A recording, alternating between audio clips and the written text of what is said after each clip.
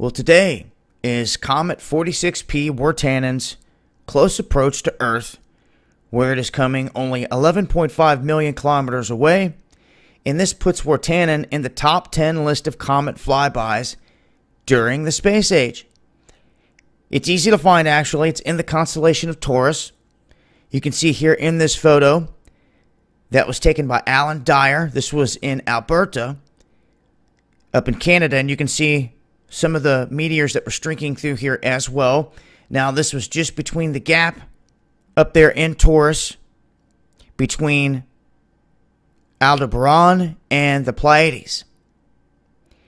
And you can see it right here. You can see it rather well. If you're in the city and you're being drowned out by city light, people are saying that they're having luck with binoculars and telescopes for sure, handheld devices.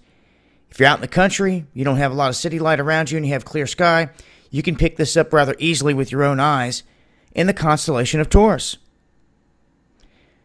Now, at this point, it's going to be in our skies for a little bit longer, and then it'll obviously start to fade as it gets further and further away.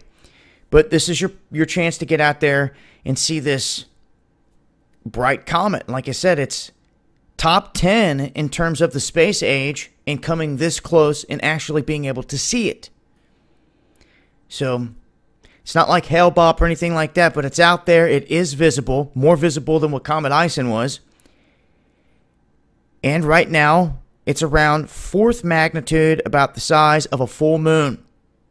And that's including the full spectrum of the cloud around it. It's not that bright in the sky, so to speak, all the way around. But if you lock into it,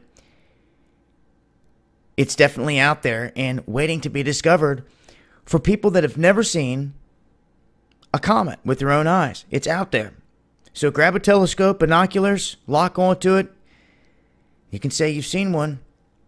Here in this day and age, I'll continue to update. If you guys got any pics, any footage, hit me up, let me know. Dabu7yahoo.com. If I can string together a lot of clear and good material, I'll make sure to share it and get it out there. And also make sure to follow me on Twitter. Eyes to the skies.